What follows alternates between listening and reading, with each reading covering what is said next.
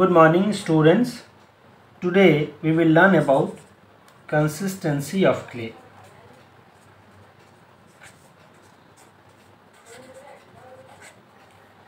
Let us understand what is the meaning of consistency. Consistency of a clay indicates the relative ease with which a soil can be deformed. This is the simple definition of consistency. The relative ease with which a soil can be deformed is called consistency. Depending upon the water content,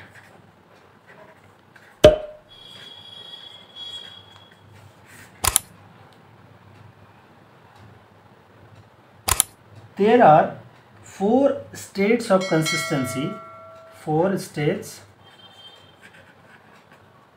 of consistency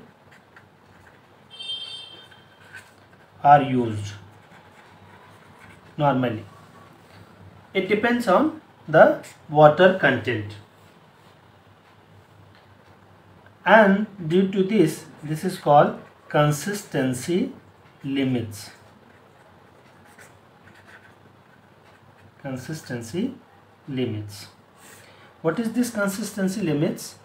To understand this consistency limits, first of all, take some soil sample and plot a graph between the water content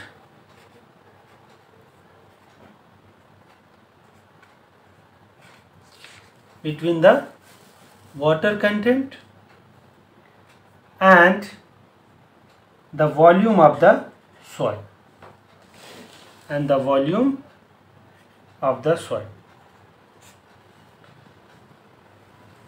To understand the consistency limit, let us take some soil sample and plot the graph between water content and volume. What will happen? Initially, the volume of the soil is constant up to some water content or water limit, and the soil will be in solid state. When the water is added up to certain limit, the soil will be semi-solid.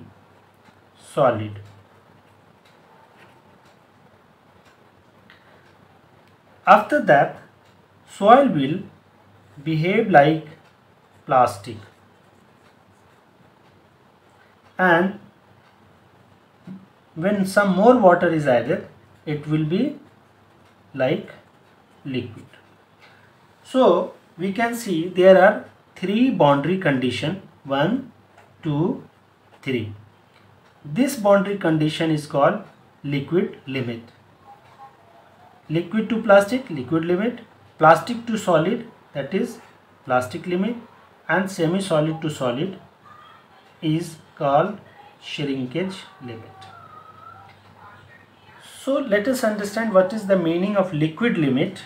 This WL is called liquid limit, or in short liquid limit. Sometimes it is also denoted as L.L, that is liquid limit. Liquid limit, what is the meaning of liquid limit? Liquid limit is the water content at which a solid is particularly in liquid state but has infinitesimal resistance against flow, which can be measured by any standard procedure. That standard procedure that is used by Casagrande, and that is why it is called Casagrande apparatus. Casagrande apparatus. And plastic limit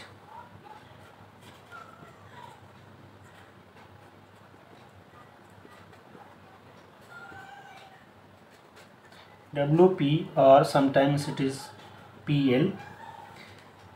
Plastic limit is defined as this boundary condition. Plastic limit is defined as water content at which a soil would just begin to crumble when rolled into a thread of approximately 3 mm. What does it mean? Once the soil sample is taken, and if we try to make a thread approximately of 3 mm size, it will start crumbling. That water content is called plastic limit. Another limit is shrinkage limit.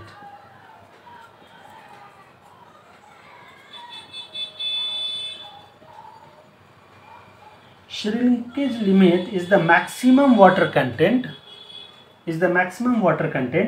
at which decrease in water does not cause any decrease in the volume of the soils. You can see from the graph, even the volume of water decreases, but the volume of the solid remains same. So shrinkage limit is the maximum water content at which a decrease in moisture content does not cause any decrease in the volume of the soil. So these are the different limits, and it was first introduced by Atterberg, a Swedish scientist,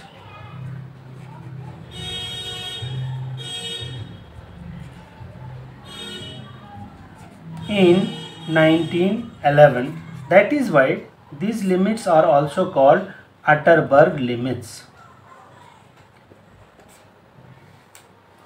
These limits, like liquid limit, can be determined in the laboratory, as I told you, by Casagrande apparatus. There is a method of how to use Casagrande apparatus and how to calculate the liquid limit. We will discuss this determination of liquid limit by Casagrande apparatus in different video.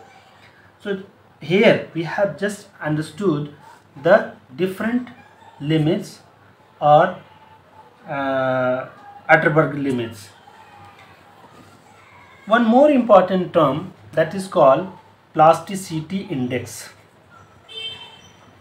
Plasticity index, in short IP. It is nothing but the liquid limit minus plastic limit. So plasticity index is nothing but the difference between liquid limit and plastic limit. It is one of the important parameters, or you can say property, of the soil, plasticity index. Remember, all soil possesses the same volume of shearing strength at liquid limit, and it is about 27 gram per centimeter square. This is just for your information. So liquid limit is plasticity index is equal to liquid limit minus plastic limit. Based on the range of the plasticity index, soil is classified in different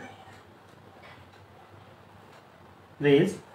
Like suppose if the plasticity index of the soil is 0, then it is called non-plastic.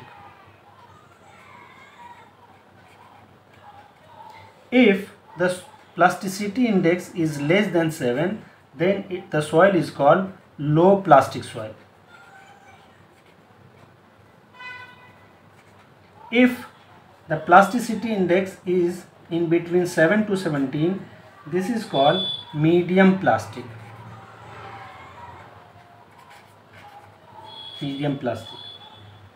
And if it is more than 17, plasticity index is more than 17, then it is called highly plastic.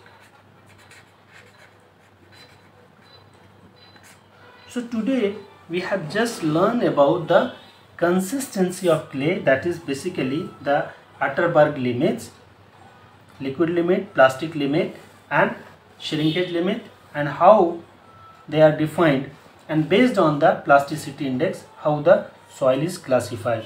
So thank you, thanks for watching. Please like, comment, share and subscribe our channel. Usually I upload or I prepare this civil engineering lectures, different topics, small topics and full lectures also. So like, comment, share and subscribe our channel. Thank you, thanks for watching.